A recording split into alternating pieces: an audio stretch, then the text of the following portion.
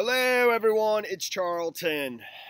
There was a shark attack today, Saturday, and it was fatal. The young man was killed, 26 years old, off the waters off of Cape Cod. Saturday afternoon. It was right after noon, 12:30 p.m.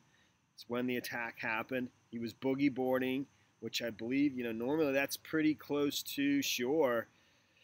So, and he was assisted getting out of the water, and they provided CPR, before taking him to the ambulance. But he succumbed to his injuries. He died, 26 years old. And there's some footage here from a sky cam of sharks, a couple different sharks. They don't know if that's the one that actually did the attack. And there's also some video of him being carried from the beach to the ambulance with several beachgoers helping. A couple different pieces of footage, and you see him on the stretcher, and another one on this right there. I'll show that in a second, but I don't think he's been identified. A 26-year-old man, but there was a witness who described the attack, and I'll show that in a second, or to read that in a second. He saw two young men boogie boarding, and one start to kick at something, and then he saw a tail fin, and he quickly realized what was happening. I haven't even actually read that account. It's just a few sentences, but let me show you some of the footage first quickly. And this is a sky cam showing some sharks from above. We don't know if they're big, definitely, and we don't know what kind of sharks they are, or whether they're the actual sharks that right there. That definitely looks pretty big.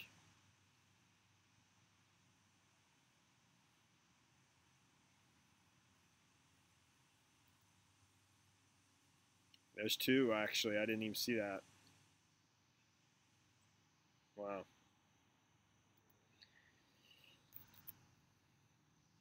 So,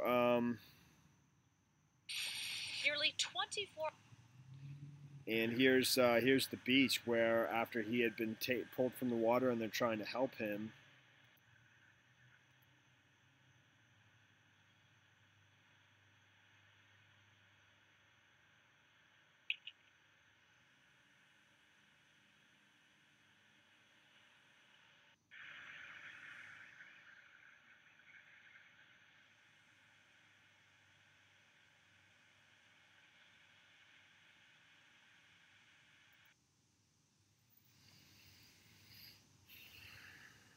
Wow, man, 26 years old.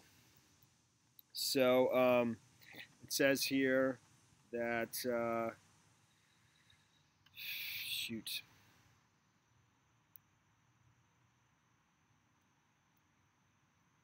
Sky 5 spotted a number of sharks in the water off the beach about 2 hours after the shark attack. After the attack was first reported, seals were also spotted swimming very close to the shore. Wellfleet is a beach popular with surfers, and with sunny skies and warm temperatures Saturday, it was busy. Joe Booth, a local fisherman and surfer, said he was on shore when he saw the man and his friend boogie boarding when the attack happened. He said he saw the man aggressively kick something behind him, and a flicker of a tail from the water. He realized what was happening when the friend came ashore dragging his injured friend. Wow. I was the guy on the beach screaming "Shark, shark," Booth said. It was like right out of the movie Jaws.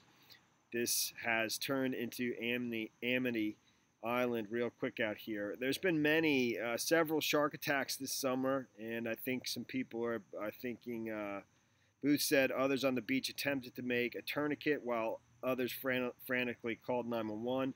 Haley Williamson, a Cape Cod resident and former lifeguard who was on the beach at the time, was in disbelief after the man, who police have not yet identified, was rushed in an ambulance. We've been surfing all morning right here, and they were just further down, said two of the boogie boarders. Right spot, wrong time, I guess.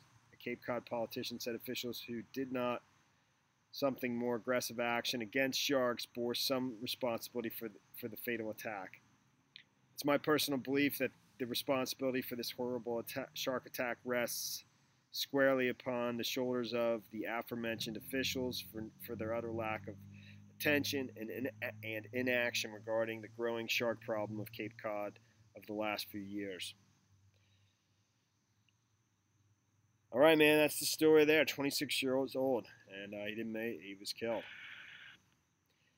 Thanks for watching my videos. Please subscribe to my channel. Give me a like down below. I will see you in the next video. State and federal Later, man. investigators are descending on the Lawrence